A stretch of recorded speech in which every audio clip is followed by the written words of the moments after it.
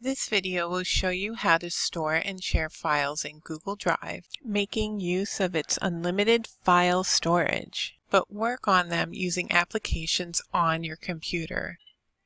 If I open an Excel file in Google Drive, it opens in Chrome.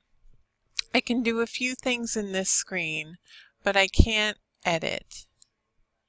I can click Open with Google Sheets and use the Google tools available for Google Sheets. It has similar functionality, but it's not the same as Excel. If I open a video or a picture, there is no compatible Google option for me to edit the picture.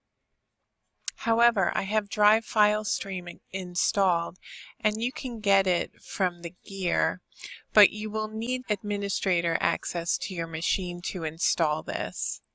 Drive File Stream mimics what I have on Google. It includes My Drive, which is my stuff, My Drive, and shared drives, formerly known as team drives, in which a team owns. You can request a shared drive for your team from our website. Once Drive File Stream is installed, you will see My Drive and Shared Drives. Go into it to open a file. Here I will open an Excel file to use all its available tools. I can make a change, and then when I open it on the website, you'll see the change. And there's the change.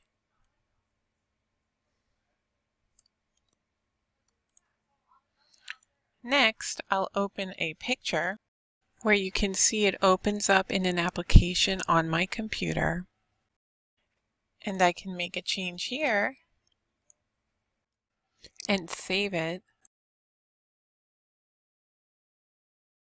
And then you can see it on the website.